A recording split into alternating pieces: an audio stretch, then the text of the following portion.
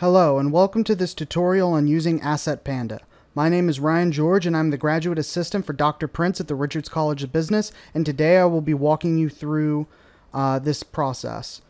So attached to this video should be a Word document that will show you step by step what you need to do to get into Asset Panda.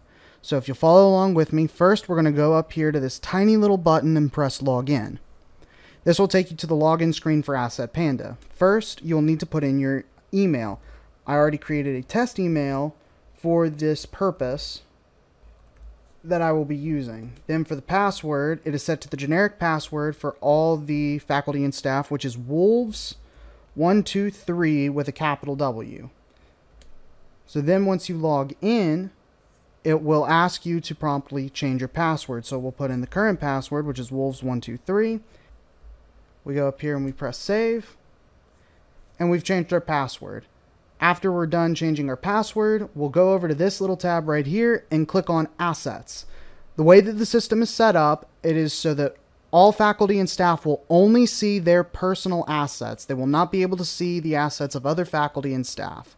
So the first thing you're going to want to do is look at your assets list and make sure all these assets are yours. So let's say, for example, asset 1039, that belongs to me. I can go into that asset, and when it opens, I can go to these actions and press the complete audit to complete my audit. However, there's a simpler way to do it if you know that multiple items are yours or if multiple items are not yours. So let's go back to our assets list, and we see, let's say 1039 is mine and also 1040 is mine. We can check mark both these assets right here and then go to this little tab called Group Actions. When we get to Group Actions, we can complete audit. That will create a complete audit for all the items selected. So what we'll do is go to Audit Date, and we'll click on today's date as the audit date. We will say yes that these items are in my possession, and for our little audit notes, I will put a test to signify to us that this is a test. Save and close, and the audit has been successfully done for both of those items. Now let's say for item 1041 that this does not belong to me. In order to do a complete audit on this item, I'll have to go in and do it individually. So I'll click on the asset.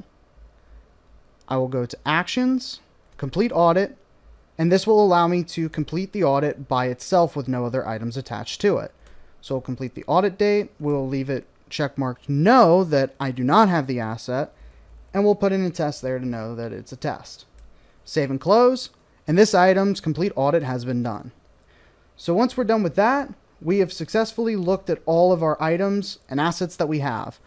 We are asking that the faculty and staff do this as soon as possible when they get to, and this is going to be a new yearly process for us that we wish to do. Once you're done with that, you're done with Asset Panda, and you can go ahead and log out.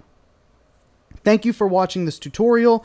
If you have any questions at all, please feel free to contact Dr. Prince, and he will let me know, so that way I can email you as fast as possible.